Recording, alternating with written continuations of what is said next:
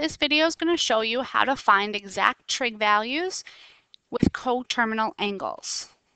Remember, coterminal angles just mean that the angle ends in the same position. It may be a negative angle or it may be an angle above 360 degrees, but we're going to work with them to put them back into a 0 to 360 angle. So find the exact value of sine negative 225. So I don't work with negative angles, so I want to find its coterminal angle. In order to do that, I'm going to add 360 because you're adding a complete circle, so you'll end up back in the same position. And that's the sine value that I'm going to find instead of the negative 225. So if I take out my calculator, I can type this right in. I can hit negative 225 plus 360. So I end up with 135, and I'm going to find the sine of 135. I see the phrase exact value, so I'm thinking two things: no decimals, and use my chart. The chart has three angle values: 30 degrees, 45 degrees, and 60 degrees. So I need to work with 135 in order to use one of those three that I already know. So I'm going to start by sketching my angle.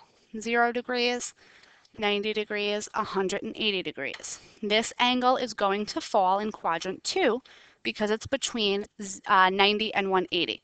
So here's my initial side. Here's my terminal side. This is the angle of 135 degrees. I'm in quadrant 2, so this would be a negative x and a positive y.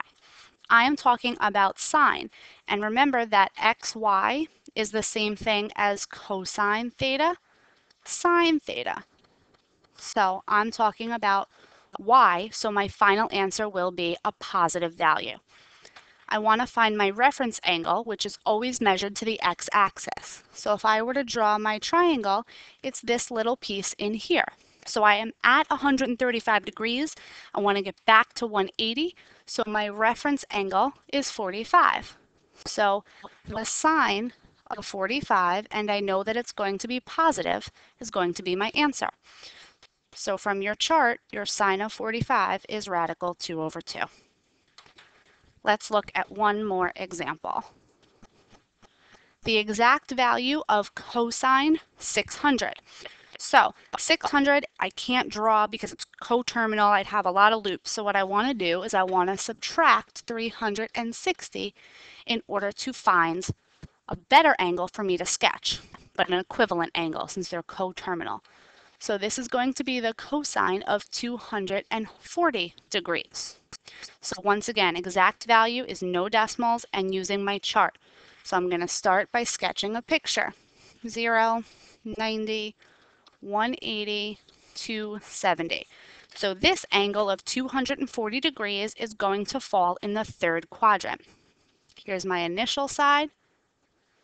Here's my terminal side.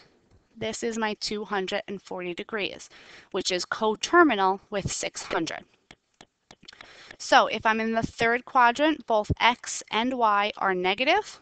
We're working with cosine, so I only care about the x, and I need to find a reference angle. So I'm going to sketch my triangle. I'm looking for this angle in here because reference angles are always measured back to the x-axis. My reference angle here is going to be 60. So I want to know negative cosine of 60. From your chart, the cosine of 60 is 1/2, and I have to make it negative. So our final answer is negative 1/2. So finding exact trig values with coterminal angles is the same process, except your first step is going to be to add or subtract 360 degrees so you get back to a number that you're used to sketching.